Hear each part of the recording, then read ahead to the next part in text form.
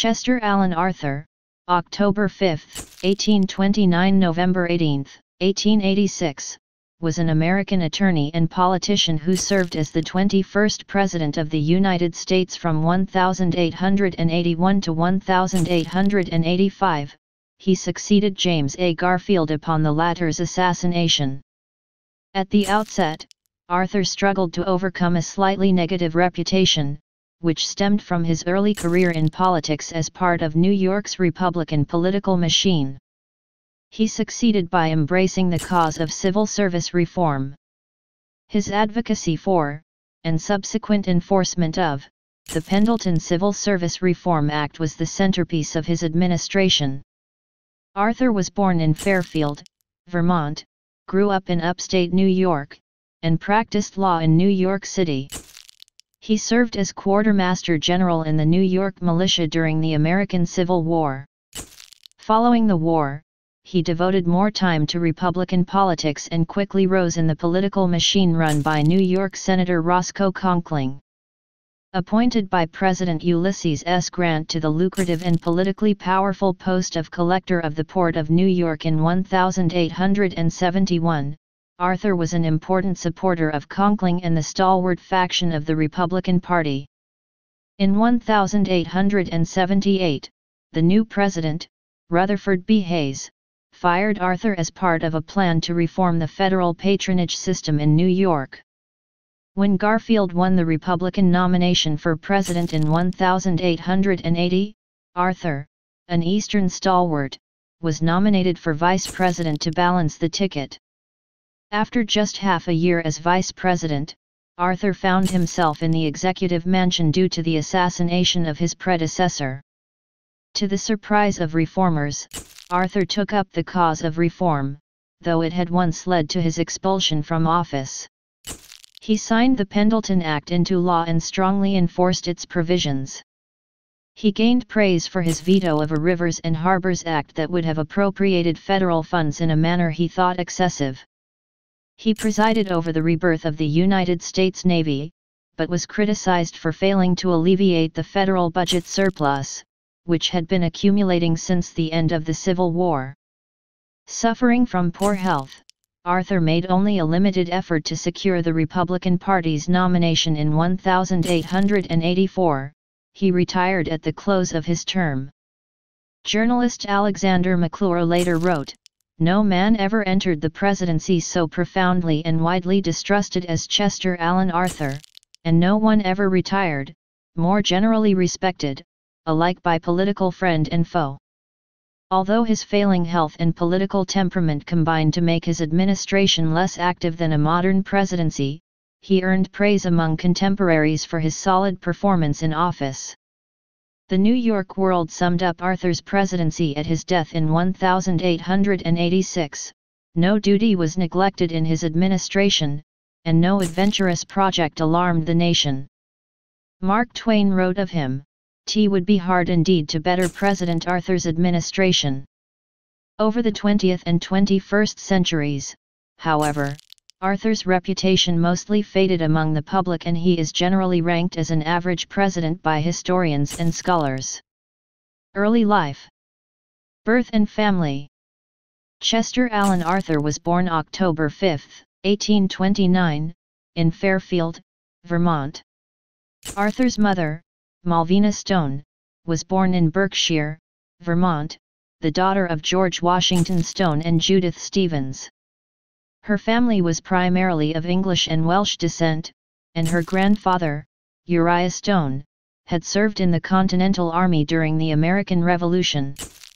Arthur's father, William Arthur, was born in Dreen, Cullybackey, County Antrim, Ireland to a Presbyterian family of primarily Scottish and English descent. He graduated from college in Belfast and emigrated to Canada in 1819 or 1820. Malvina Stone met William Arthur when Arthur was teaching school in Dunham, Quebec, near the Vermont border. They married in Dunham on April 12, 1821, soon after meeting. The Arthurs moved to Vermont after the birth of their first child, Regina. They quickly moved from Burlington to Jericho, and finally to Waterville, as William received positions teaching at different schools. William Arthur also spent a brief time studying law, but while still in Waterville, he departed from both his legal studies and his Presbyterian upbringing to join the Free Will Baptists. He spent the rest of his life as a minister in that sect. William Arthur became an outspoken abolitionist, which often made him unpopular with some members of his congregations and contributed to the family's frequent moves. In 1828, the family moved again, to Fairfield, where Chester Alan Arthur was born the following year. He was the fifth of 9 children. He was named Chester after Chester Abel, the physician and family friend who assisted in his birth, and Alan for his paternal grandfather. The family remained in Fairfield until 1832, when William Arthur's profession took them on the road again, to churches in several towns in Vermont and upstate New York. The family finally settled in the Schenectady, New York area. Arthur had 7 siblings who lived to adulthood. His complete list of brothers and sisters included Regina, 1822–1910, the wife of William G. Caw, a grocer, banker, and community leader of Cohoes, New York, who served as town supervisor and village trustee. Jane, 1824–1842. Almeda, 1825–1899, the wife of James H. Maston, who served as postmaster of Cohoes and publisher of the Cohoes Cataract newspaper. Anne, 1828–1915, a career educator who taught school in New York, as well as working in South Carolina in the years immediately before and after the Civil War. Malvina, 1832–1920, the wife of Henry J. Haynesworth, who was an official of the Confederate government and a merchant in Albany, New York, before being appointed as a captain and assistant quartermaster in the U.S. Army during Arthur's presidency. William, 1834–1915, a medical school graduate who became a career Army officer and paymaster. He was wounded during his Civil War service. William Arthur retired in 1898 with the brevet rank of lieutenant colonel, and permanent rank of major. George, 1836–1838.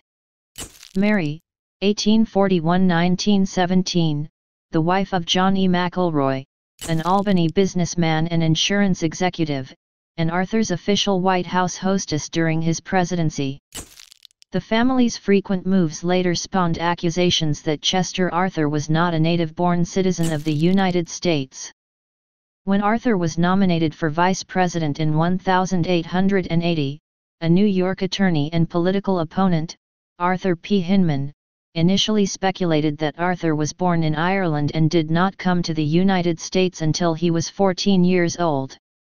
Had that been true, opponents might have argued that Arthur was constitutionally ineligible for the vice presidency under the United States Constitution's natural-born citizen clause. When Hinman's original story did not take root, he spread a new rumor that Arthur was born in Canada.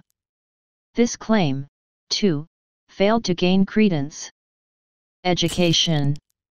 Arthur spent some of his childhood years living in the New York towns of York, Perry, Greenwich, Lansingburgh, Schenectady, and Hoosick. One of his first teachers said Arthur was a boy frank and open in manners and genial in disposition. During his time at school, he gained his first political inclinations and supported the Whig Party. He joined other young Whigs in support of Henry Clay, even participating in a brawl against students who supported James K. Polk.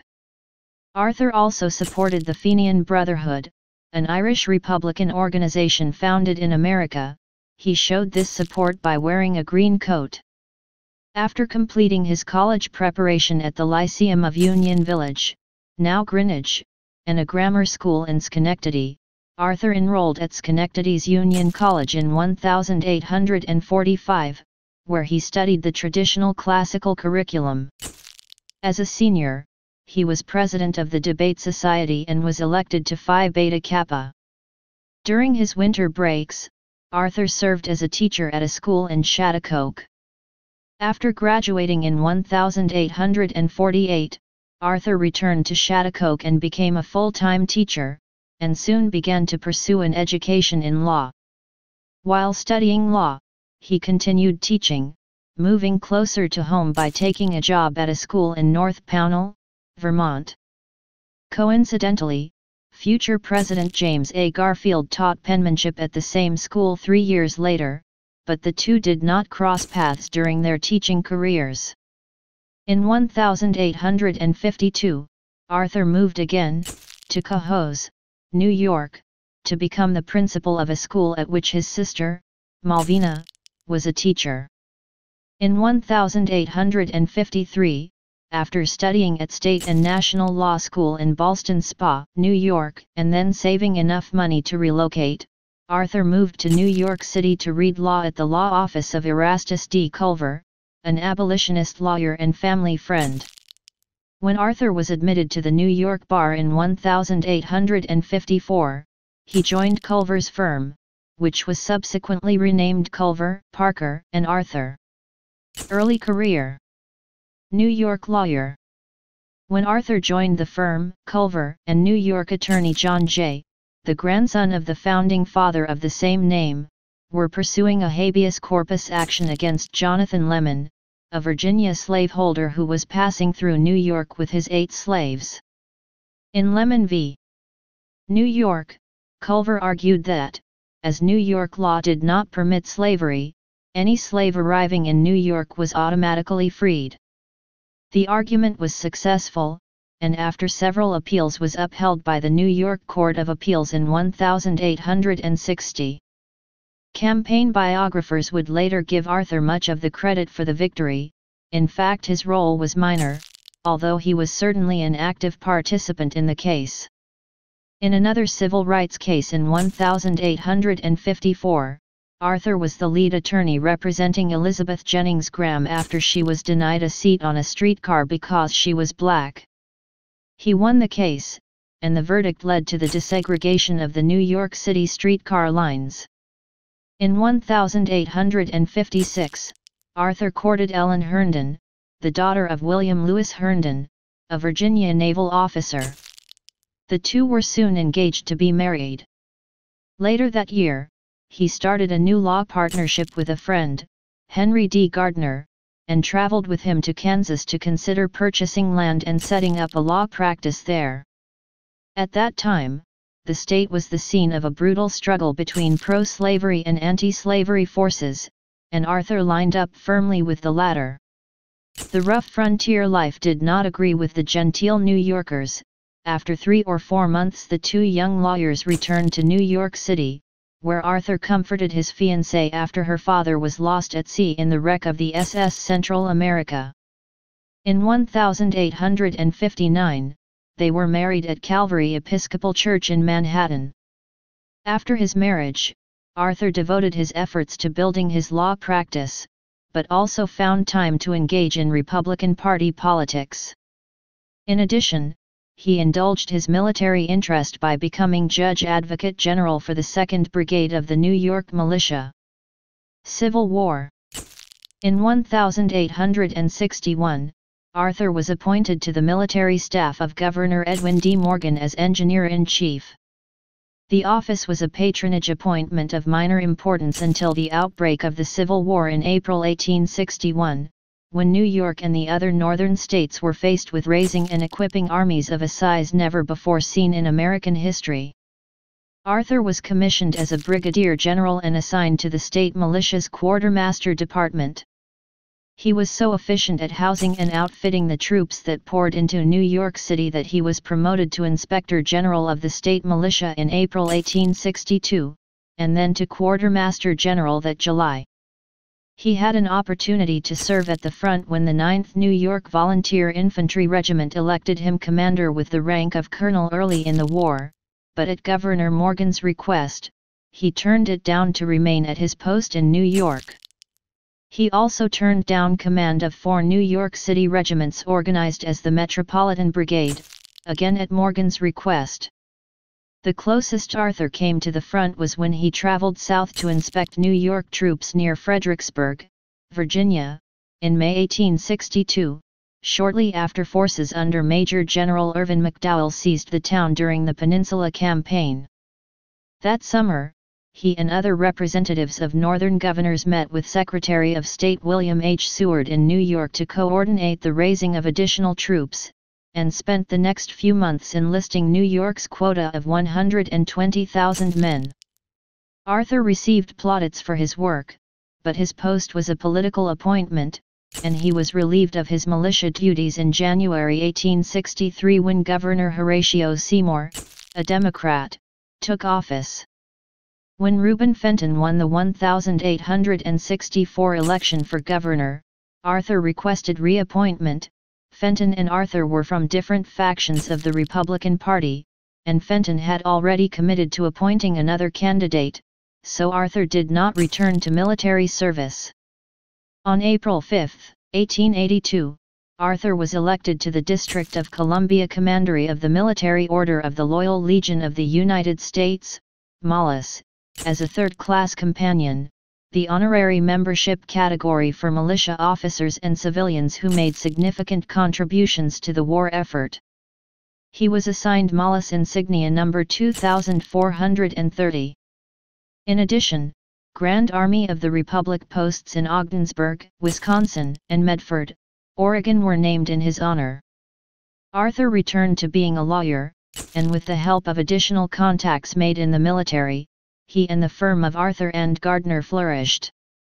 Even as his professional life improved, however, Arthur and his wife experienced a personal tragedy as their only child, William, died suddenly that year at the age of 3. The couple took their son's death hard, and when they had another son, Chester Allen Jr., in 1864, they lavished attention on him. They also had a daughter, Ellen, in 1871. Both children survived to adulthood. Arthur's political prospects improved along with his law practice when his patron, ex-Governor Morgan, was elected to the United States Senate. He was hired by Thomas Murphy, a Republican politician, but also a friend of William M. Tweed, the boss of the Tammany Hall Democratic Organization. Murphy was also a hatter who sold goods to the Union Army, and Arthur represented him in Washington. The two became associates within New York Republican Party circles, eventually rising in the ranks of the conservative branch of the party dominated by Thurlow Weed. In the presidential election of 1864, Arthur and Murphy raised funds from Republicans in New York, and they attended Abraham Lincoln's inauguration in 1865. New York politician. Conkling's machine. The end of the Civil War meant new opportunities for the men in Morgan's Republican machine, including Arthur. Morgan leaned toward the conservative wing of the New York Republican Party, as did the men who worked with him in the organization, including Weed, Seward, who continued in office under President Andrew Johnson, and Roscoe Conkling, an eloquent Utica congressman and rising star in the party. Arthur rarely articulated his own political ideas during his time as a part of the machine. As was common at the time, loyalty and hard work on the machine's behalf was more important than actual political positions. At the time, U.S. custom houses were managed by political appointees who served as collector, naval officer, and surveyor. In 1866, Arthur unsuccessfully attempted to secure the position of naval officer at the New York Custom House, a lucrative job subordinate only to the collector. He continued his law practice, now a solo practice after Gardiner's death, and his role in politics, becoming a member of the prestigious Century Club in 1867. Conkling, elected in 1867 to the United States Senate, noticed Arthur and facilitated his rise in the party, and Arthur became chairman of the New York City Republican Executive Committee in 1868. His ascent in the party hierarchy kept him busy most nights, and his wife resented his continual absence from the family home on party business.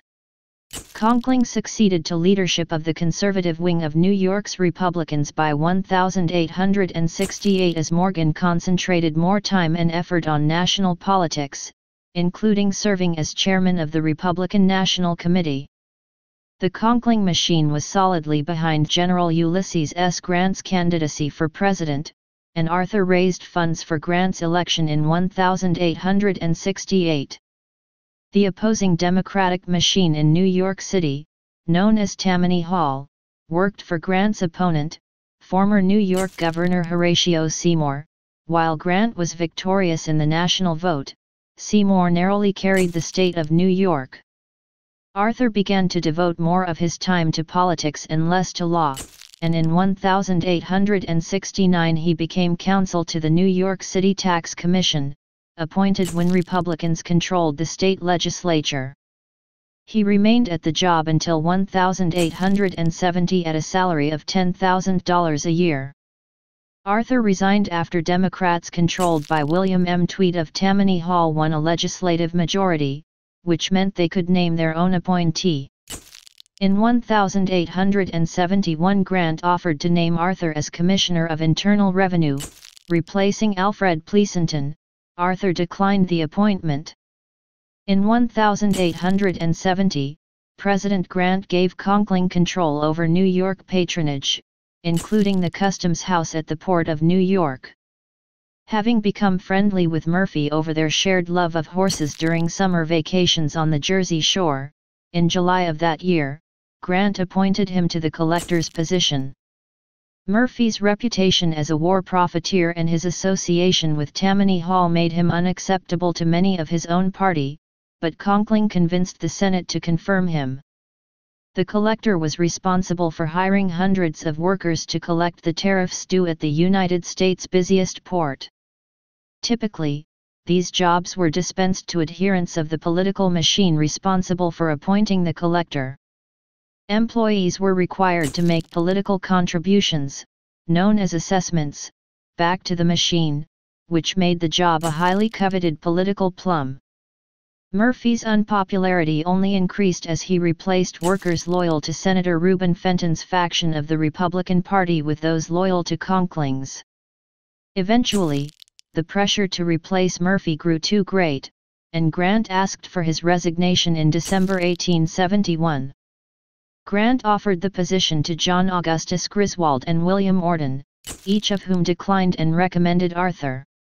Grant then nominated Arthur, with the New York Times commenting, "His name very seldom rises to the surface of metropolitan life, and yet moving like a mighty undercurrent, this man during the last 10 years has done more to mold the course of the Republican Party in this state than any other one man in the country." The Senate confirmed Arthur's appointment. As collector he controlled nearly 1,000 jobs and received compensation as great as any federal office holder. Arthur's salary was initially $6,500, but senior customs employees were compensated additionally by the moiety system, which awarded them a percentage of the cargoes seized and fines levied on importers who attempted to evade the tariff. In total, his income came to more than $50,000 more than the president's salary, and more than enough for him to enjoy fashionable clothes and a lavish lifestyle. Among those who dealt with the Custom House, Arthur was one of the era's more popular collectors. He got along with his subordinates and, since Murphy had already filled the staff with Conkling's adherents, he had few occasions to fire anyone. He was also popular within the Republican Party as he efficiently collected campaign assessments from the staff and placed party leaders' friends in jobs as positions became available. Arthur had a better reputation than Murphy, but reformers still criticized the patronage structure and the moiety system as corrupt. A rising tide of reform within the party caused Arthur to rename the financial extractions from employees as voluntary contributions in 1872, but the concept remained, and the party reaped the benefit of controlling government jobs. In that year, reform-minded Republicans formed the Liberal Republican Party and voted against Grant, but he was re-elected in spite of their opposition. Nevertheless, the movement for civil service reform continued to chip away at Conkling's patronage machine. In 1874, Custom House employees were found to have improperly assessed fines against an importing company as a way to increase their own incomes, and Congress reacted, repealing the moiety system and putting the staff, including Arthur, on regular salaries. As a result, his income dropped to $12,000 a year, more than his nominal boss, the Secretary of the Treasury, but far less than what he had previously received. Clash with Hayes.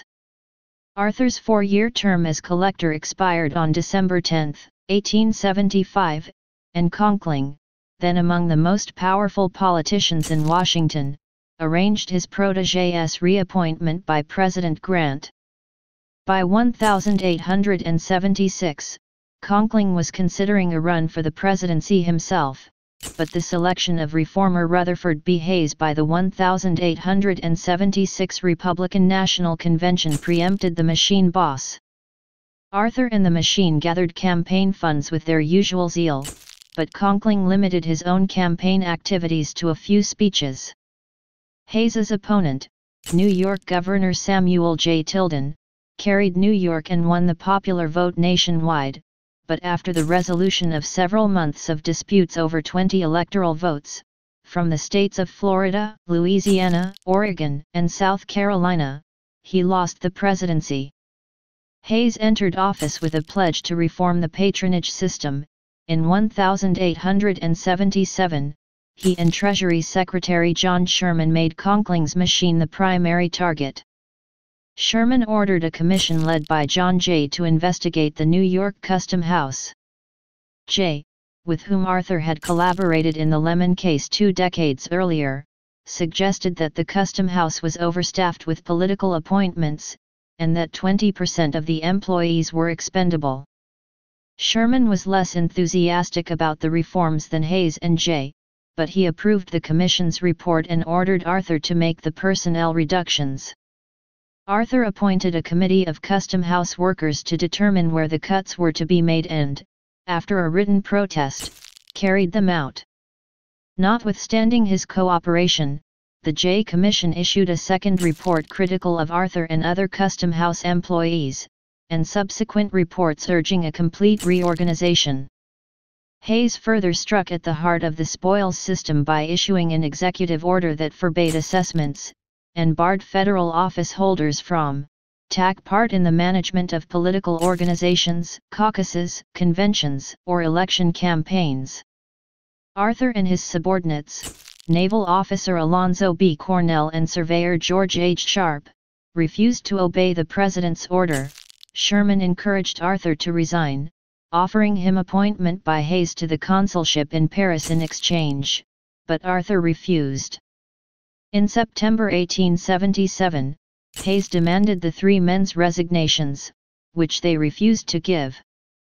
Hayes then submitted the appointment of Theodore Roosevelt, Sr., L. Bradford Prince, and Edwin Merritt, all supporters of Conkling's rival William M. Evarts, to the Senate for confirmation as their replacements. The Senate's Commerce Committee, chaired by Conkling, unanimously rejected all the nominees. The full Senate rejected Roosevelt and Prince by a vote of 31-25, and confirmed Merritt only because Sharp's term had expired.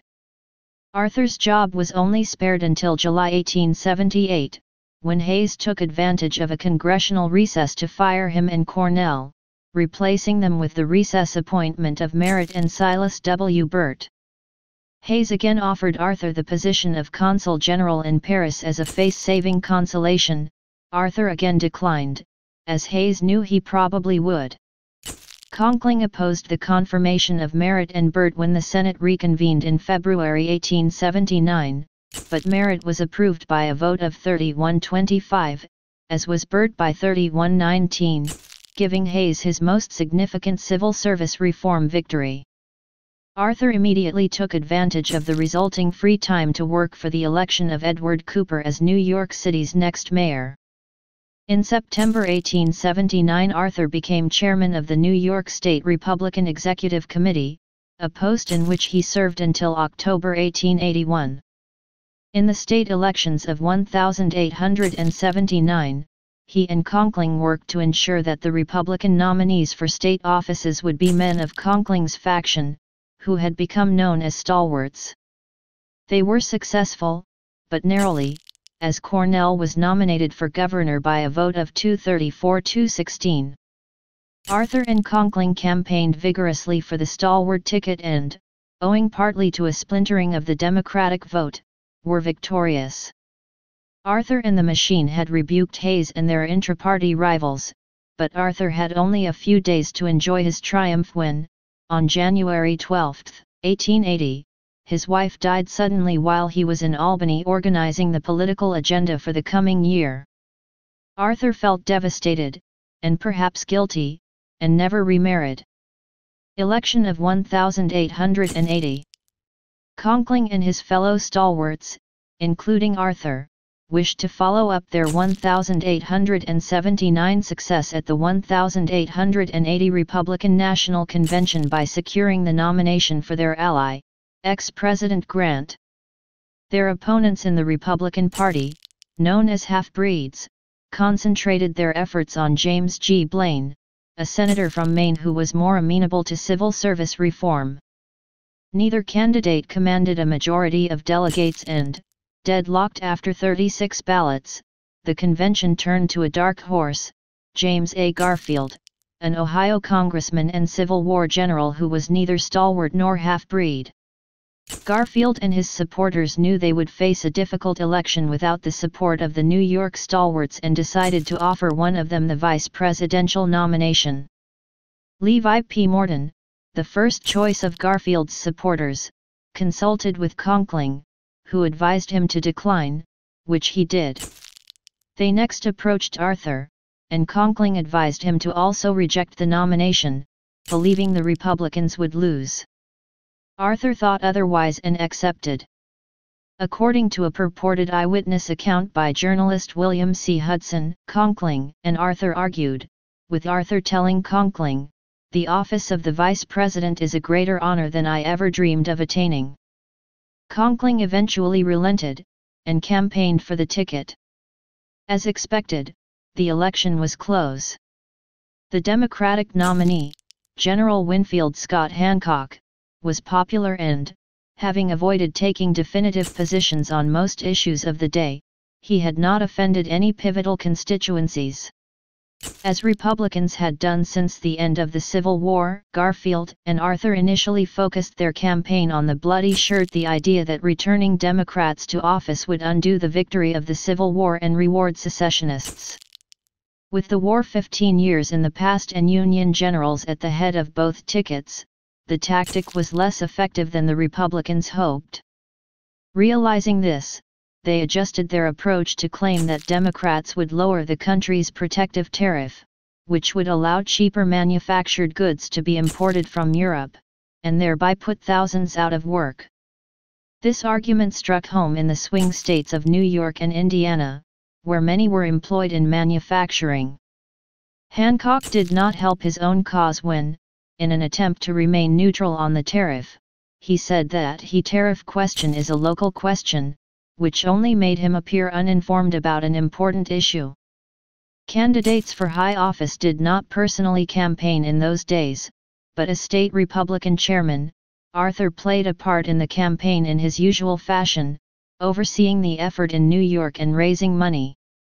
The funds were crucial in the close election, and winning his home state of New York was critical. The Republicans carried New York by 20,000 votes and, in an election with the largest turnout of qualified voters ever recorded, 78.4%, they won the nationwide popular vote by just 7,018 votes. The Electoral College result was more decisive, 214 to 155, and Garfield and Arthur were elected. Vice Presidency. After the election, Arthur worked in vain to persuade Garfield to fill certain positions with his fellow New York stalwarts, especially that of the Secretary of the Treasury. The stalwart machine received a further rebuke when Garfield appointed Blaine, Conkling's archenemy, as Secretary of State. The running mates, never close, detached as Garfield continued to freeze out the stalwarts from his patronage. Arthur's status in the administration diminished when, a month before Inauguration Day, he gave a speech before reporters suggesting the election in Indiana, a swing state, had been won by Republicans through illegal machinations. Garfield ultimately appointed a stalwart, Thomas Lemuel James, to be Postmaster General, but the cabinet fight and Arthur's ill-considered speech left the president and vice president clearly estranged when they took office on March 4, 1881. The Senate in the 47th United States Congress was divided among 37 Republicans, 37 Democrats, 1 Independent, David Davis, who caucused with the Democrats, 1 readjuster, William Mahone, and 4 vacancies. Immediately, the Democrats attempted to organize the Senate, knowing that the vacancies would soon be filled by Republicans. As vice president, Arthur cast tie-breaking votes in favor of the Republicans when Mahone opted to join their caucus. Even so, the Senate remained deadlocked for 2 months. Romantically, he remained singularly devoted to the memory of his late wife. His son, Chester Jr., was then a freshman at Princeton University and his daughter, Nell, stayed in New York with a governess until 1882.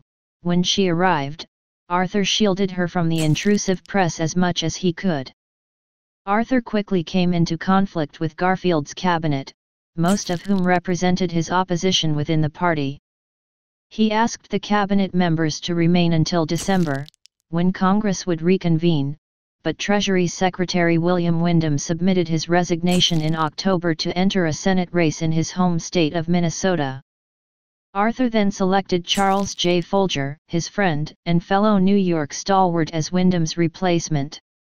Attorney General Wayne McVeigh was next to resign, believing that, as a reformer, he had no place in an Arthur cabinet.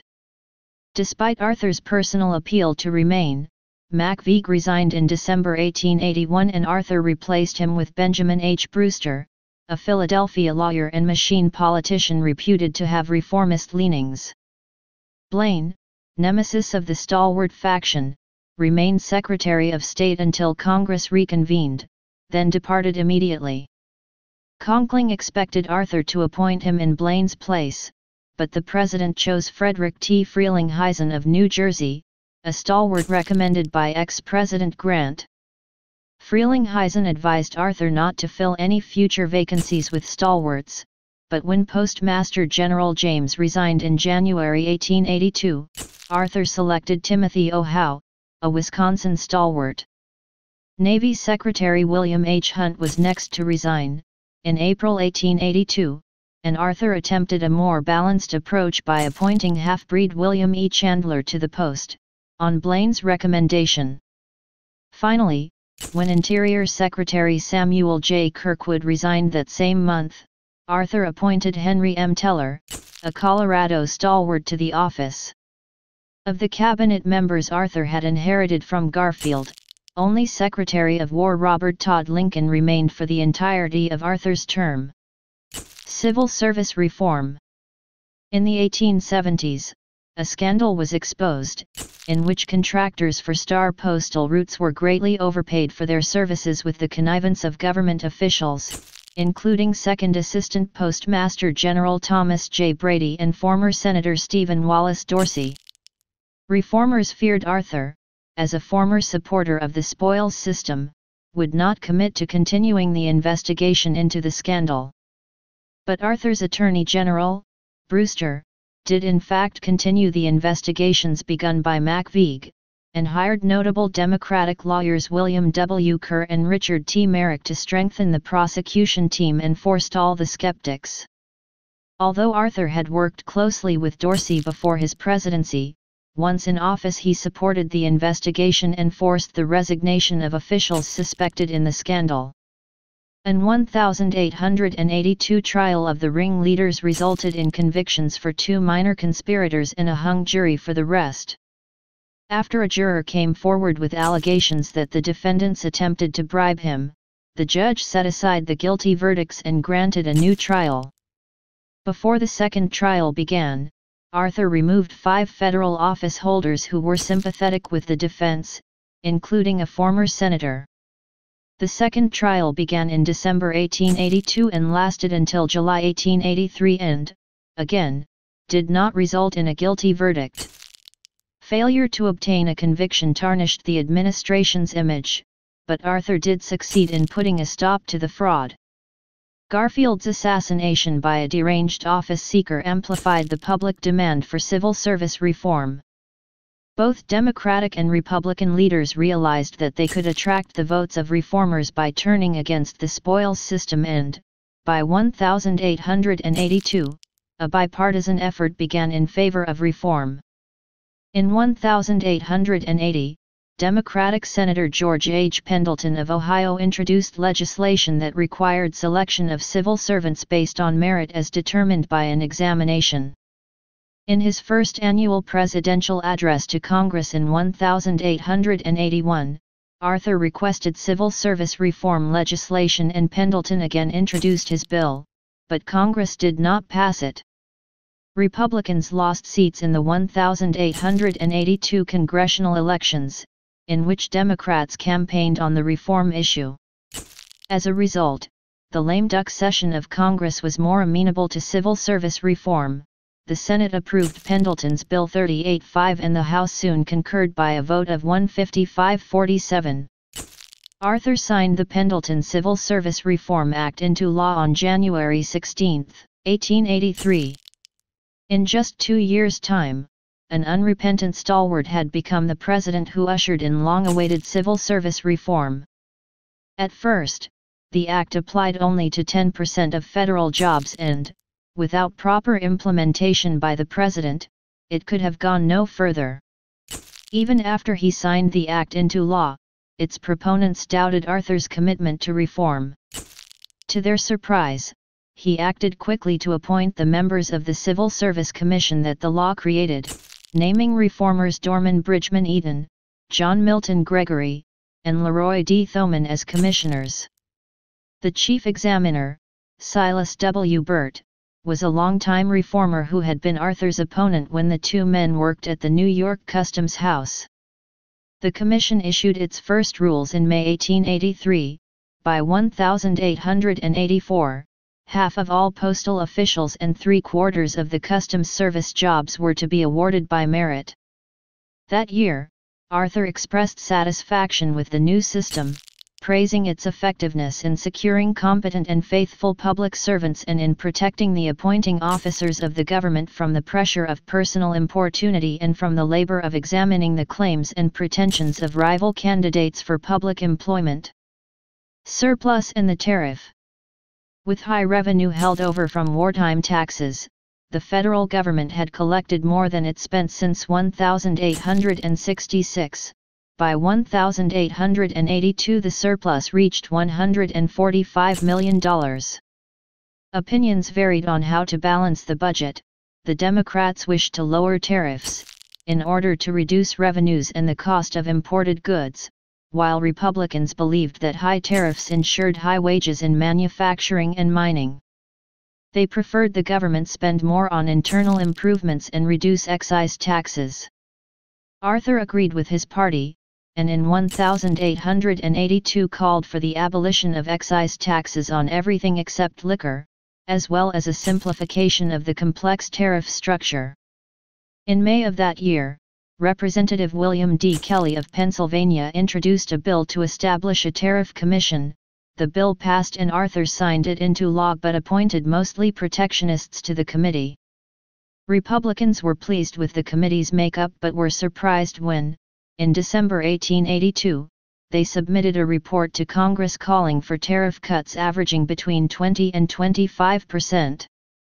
The Commission's recommendations were ignored, however, as the House Ways and Means Committee, dominated by protectionists, provided a 10% reduction. After conference with the Senate, the bill that emerged only reduced tariffs by an average of 1.47%. The bill passed both houses narrowly on March 3, 1883, the last full day of the 47th Congress. Arthur signed the measure into law, with no effect on the surplus.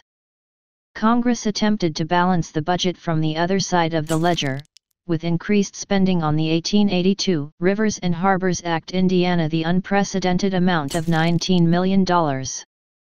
While Arthur was not opposed to internal improvements, the scale of the bill disturbed him, as did its narrow focus on particular localities, rather than projects that benefited a larger part of the nation. On August 1, 1882, Arthur vetoed the bill to widespread popular acclaim. In his veto message, his principal objection was that it appropriated funds for purposes not for the common defense or general welfare, and which do not promote commerce among the states. Congress overrode his veto the next day and the new law reduced the surplus by $19 million. Republicans considered the law a success at the time, but later concluded that it contributed to their loss of seats in the elections of 1882. Foreign Affairs and Immigration.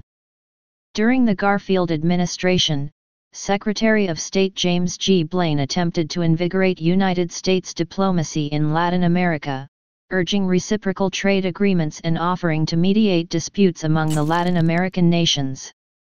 Blaine, venturing a greater involvement in affairs south of the Rio Grande, proposed a Pan-American Conference in 1882 to discuss trade and an end to the War of the Pacific being fought by Bolivia, Chile, and Peru. Blaine did not remain in office long enough to see the effort through, and when Frederick T. Frelinghuysen replaced him at the end of 1881, the conference efforts lapsed. Frelinghuysen also discontinued Blaine's peace efforts in the War of the Pacific, fearing that the United States might be drawn into the conflict. Arthur and Frelinghuysen continued Blaine's efforts to encourage trade among the nations of the Western Hemisphere. A treaty with Mexico providing for reciprocal tariff reductions was signed in 1882 and approved by the Senate in 1884. Legislation required to bring the treaty into force failed in the House, however, rendering it a dead letter. Similar efforts at reciprocal trade treaties with Santo Domingo and Spain's American colonies were defeated by February 1885, and an existing reciprocity treaty with the Kingdom of Hawaii was allowed to lapse.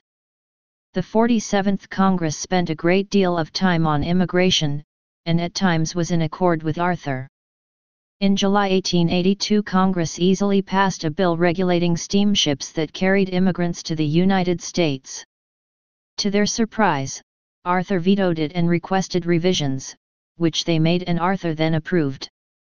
He also signed in August of that year the Immigration Act of 1882, which levied a 50-cent tax on immigrants to the United States, and excluded from entry the mentally ill, the intellectually disabled, criminals, or any other person potentially dependent upon public assistance. A more contentious debate materialized over the status of Chinese immigrants. In January 1868, the Senate had ratified the Berlin Game Treaty with China, allowing an unrestricted flow of Chinese into the country. As the economy soured after the Panic of 1873, Chinese immigrants were blamed for depressing workmen's wages. In reaction, Congress in 1879 attempted to abrogate the 1868 treaty by passing the Chinese Exclusion Act, but President Hayes vetoed it. 3 years later, after China had agreed to treaty revisions, Congress tried again to exclude Chinese immigrants. Senator John F. Miller of California introduced another Chinese Exclusion Act that denied Chinese immigrants United States citizenship and banned their immigration for a 20-year period. The bill passed the Senate and House by overwhelming margins, but this as well was vetoed by Arthur, who concluded the 20-year ban to be a breach of the renegotiated Treaty of 1880. That treaty allowed only a reasonable suspension of immigration.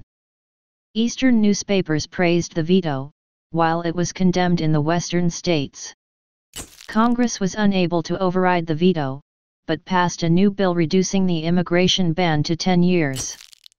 Although he still objected to this denial of citizenship to Chinese immigrants, Arthur acceded to the compromise measure, signing the Chinese Exclusion Act into law on May 6, 1882. Naval reform. In the years following the Civil War, American naval power declined precipitously, shrinking from nearly 700 vessels to just 52, most of which were obsolete. The nation's military focus over the 15 years before Garfield and Arthur's election had been on the Indian Wars in the West, rather than the high seas, but as the region was increasingly pacified, many in Congress grew concerned at the poor state of the Navy. Garfield's Secretary of the Navy, William H. Hunt, advocated reform of the Navy, and his successor, William E. Chandler, appointed an advisory board to prepare a report on modernization.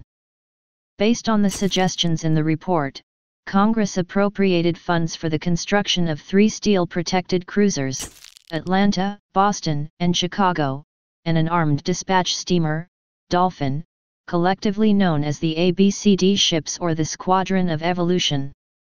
Congress also approved funds to rebuild 4 monitors, Puritan, Amphitrite, Monadnock, and Terror, which had lain uncompleted since 1877. The contracts to build the ABCD ships were all awarded to the low bidder, John Roach and Sons of Chester, Pennsylvania, even though Roach once employed Secretary Chandler as a lobbyist. Democrats turned against the new Navy projects and, when they won control of the 48th Congress, refused to appropriate funds for 7 more steel warships. Even without the additional ships, the state of the Navy improved when, after several construction delays, the last of the new ships entered service in 1889. Civil rights. Like his Republican predecessors, Arthur struggled with the question of how his party was to challenge the Democrats in the South and how, if at all, to protect the civil rights of black Southerners. Since the end of Reconstruction, conservative white Democrats, or Bourbon Democrats, had regained power in the South, and the Republican Party dwindled rapidly as their primary supporters in the region, blacks, were disenfranchised. One crack in the solidly Democratic South emerged with the growth of a new party, the Readjusters, in Virginia. Having won an election in that state on a platform of more education funding, for black and white schools alike, an abolition of the poll tax and the whipping post, many Northern Republicans saw the Readjusters as a more viable ally in the South than the moribund Southern Republican Party. Arthur agreed, and directed the federal patronage in Virginia through the Readjusters rather than the Republicans. He followed the same pattern in other Southern states, forging coalitions with independents and Greenback Party members. Some black Republicans felt betrayed by the pragmatic gambit, but others, including Frederick Douglass and ex-Senator Blanche K. Bruce, endorsed the administration's actions, as the Southern Independents had more liberal racial policies than the Democrats. Arthur's coalition policy was only successful in Virginia, however, and by 1885 the Readjuster movement began to collapse with the election of a Democratic president. Other federal action on behalf of blacks was equally ineffective. When the Supreme Court struck down the Civil Rights Act of 1875 in the civil rights cases, 1883, Arthur expressed his disagreement with the decision in a message to Congress, but was unable to persuade Congress to pass any new legislation in its place. Arthur did, however, effectively intervene to overturn a court-martial ruling against a black West Point cadet, Johnson Whitaker, after the Judge Advocate General of the Army, David G. Swaim, found the prosecution's case against Whitaker to be illegal and based on racial bias. The administration faced a different challenge in the West, where the LDS Church was under government pressure to stop the practice of polygamy in Utah Territory. Garfield had believed polygamy was criminal behavior and was morally detrimental to family values, and Arthur's views were, for once, in line with his predecessors. In 1882, he signed the Edmunds Act into law. The legislation made polygamy a federal crime, barring polygamists both from public office and the right to vote. Native American policy. The Arthur administration was challenged by changing relations with Western Native American tribes. The American Indian Wars were winding down, and public sentiment was shifting toward more favorable treatment of Native Americans. Arthur urged Congress to increase funding for Native American education, which it did in 1884, although not to the extent he wished. He also favored a move to the allotment system, under which individual Native Americans, rather than tribes, would own land. Arthur was unable to convince Congress to adopt the idea during his administration, but, in 1887, the Dawes Act changed the law to favor such a system. The allotment system was favored by liberal reformers at the time, but eventually proved detrimental to Native Americans as most of their land was resold at low prices to white speculators. During Arthur's presidency, settlers and cattle ranchers continued to encroach on Native American territory. Arthur initially resisted their efforts, but after Secretary of the Interior Henry M. Tailor, an opponent of allotment, assured him that the lands were not protected, Arthur opened up the Crow Creek Reservation in the Dakota Territory to settlers by executive order in 1885. Arthur's successor, Grover Cleveland, finding that title belonged to the Native Americans, revoked Arthur's order a few months later. Health, travel, and 1884 election. Shortly after becoming president, Arthur was diagnosed with Bright's disease, a kidney ailment now referred to as nephritis. He attempted to keep his condition private, but by 1883 rumors of his illness began to circulate. He had become thinner and more aged in appearance, and struggled to keep the pace of the presidency. To rejuvenate his health outside the confines of Washington, Arthur and some political friends traveled to Florida in April 1883. The vacation had the opposite effect, and Arthur suffered from intense pain before returning to Washington. Later that year, on the advice of Missouri Senator George Graham Vest, he visited Yellowstone National Park. Reporters accompanied the presidential party, helping to publicize the new national park system. The Yellowstone trip was more beneficial to Arthur's health than his Florida excursion, and he returned to Washington refreshed after 2 months of travel. As the 1884 presidential election approached, James G. Blaine was considered the favorite for the Republican nomination, but Arthur, too, contemplated a run for a full term as president.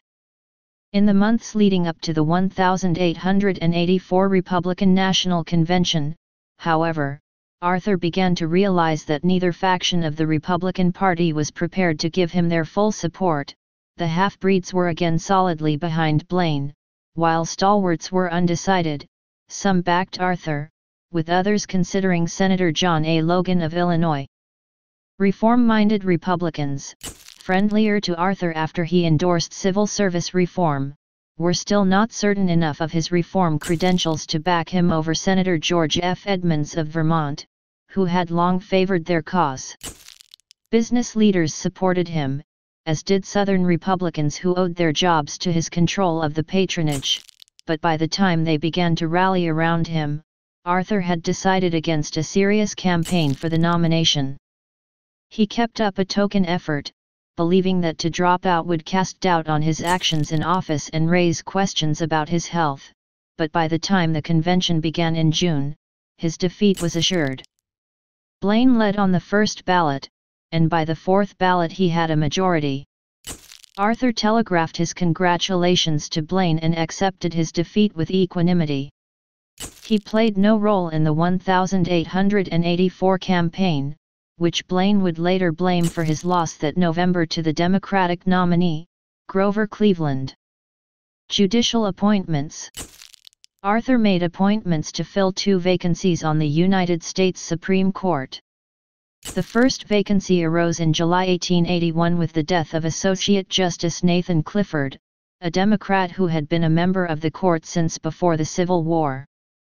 Arthur nominated Horace Gray, a distinguished jurist from the Massachusetts Supreme Judicial Court, to replace him, and the nomination was easily confirmed. The second vacancy occurred when Associate Justice Ward Hunt retired in January 1882. Arthur first nominated his old political boss, Roscoe Conkling.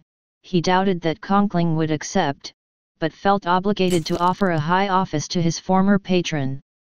The Senate confirmed the nomination but, as expected, Conkling declined it, the last time a confirmed nominee declined an appointment. Senator George Edmunds was Arthur's next choice, but he declined to be considered. Instead, Arthur nominated Samuel Blatchford, who had been a judge on the Second Circuit Court of Appeals for the prior 4 years. Blatchford accepted, and his nomination was approved by the Senate within 2 weeks.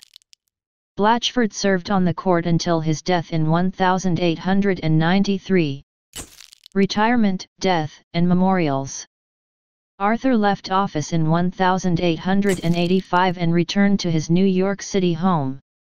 2 months before the end of his term, several New York stalwarts approached him to request that he run for United States Senate, but he declined, preferring to return to his old law practice at Arthur, Neville's and Ransom. His health limited his activity with the firm, and Arthur served only of counsel. He took on few assignments with the firm and was often too ill to leave his house. He managed a few public appearances, until the end of 1885. After spending the summer of 1886 in New London, Connecticut, he returned home, and became seriously ill and, on November 16, ordered nearly all of his papers, both personal and official, burned. The next morning, Arthur suffered a cerebral hemorrhage and never regained consciousness. He died the following day, November 18, at the age of 57. On November 22, a private funeral was held at the Church of the Heavenly Rest in New York City, attended by President Cleveland and ex-President Hayes, among other notables. Arthur was buried with his family members and ancestors in the Albany Rural Cemetery in Menands, New York. He was laid beside his wife in a sarcophagus on a large corner of the plot. In 1889, a monument was placed on Arthur's burial plot by sculptor Ephraim Kaiser of New York, consisting of a giant bronze female angel figure placing a bronze palm leaf on a granite sarcophagus. In 1898, the Arthur Memorial statue of 15-foot, 4.6 m, bronze figure of Arthur standing on a bar granite pedestal was created by sculptor George Edwin Bissell and installed at Madison Square, in New York City. The statue was dedicated in 1899 and unveiled by Arthur's sister, Mary Arthur McElroy. At the dedication, Secretary of War Elihu Root described Arthur as wise in statesmanship and firm and effective in administration, while acknowledging that Arthur was isolated in office and unloved by his own party. Arthur's unpopularity in life carried over into his assessment by historians, and his reputation after leaving office disappeared. By 1935, historian George F. Howe said that Arthur had achieved an obscurity in strange contrast to his significant part in American history. By 1975, however, Thomas C. Reeves would write that Arthur's appointments, if unspectacular, were unusually sound. The corruption and scandal that dominated business and politics of the period did not tarnish his administration. As 2004 biographer Zachary Carabell wrote, although Arthur was physically stretched and emotionally strained, he strove to do what was right for the country. Indeed, Howe had earlier surmised, Arthur adopted for his own political behavior but subject to 3 restraints: he remained to everyone a man of his word, he kept scrupulously free from corrupt graft, he maintained a personal dignity, affable and genial though he might be. These restraints distinguished him sharply from the stereotype politician. Please subscribe and thanks for watching.